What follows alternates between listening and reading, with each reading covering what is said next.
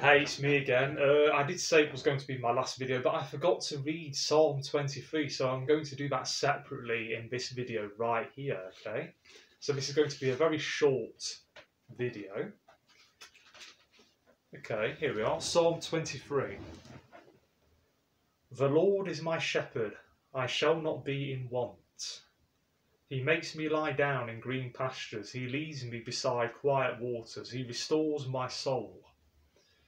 He guides me in paths of righteousness for his name's sake. For even though I walk through the valley of the shadow of death, I will fear no evil.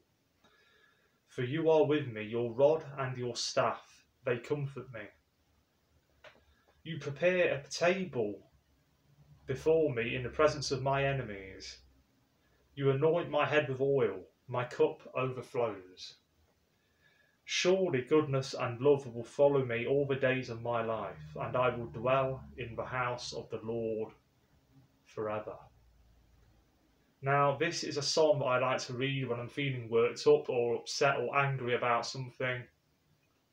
I also find that drinking herbal tea, perhaps chamomile tea, helps me a lot as well, because that has a natural soothing property. So if you ever find yourself worked up or sad or angry or upset, or somebody said something that you've heard and you don't like it, and you're angry within your mind and heart about something, read this psalm, Psalm 23.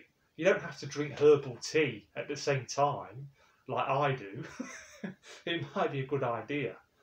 But if you can find a nice tree somewhere, just get away from this world and all the madness and all the hypocrisy of this world. Yeah.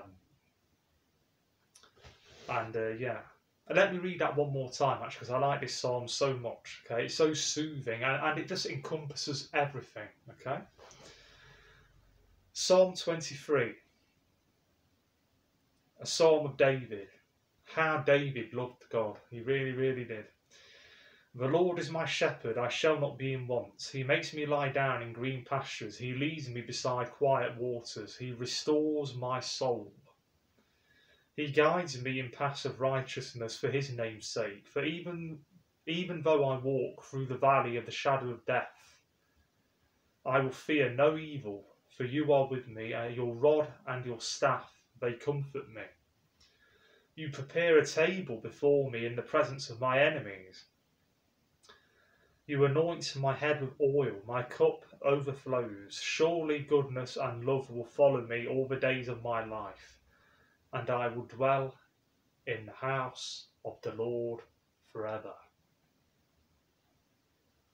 Amen. Remember to like and subscribe, and I'll see you on the next one. Bye bye, and take care.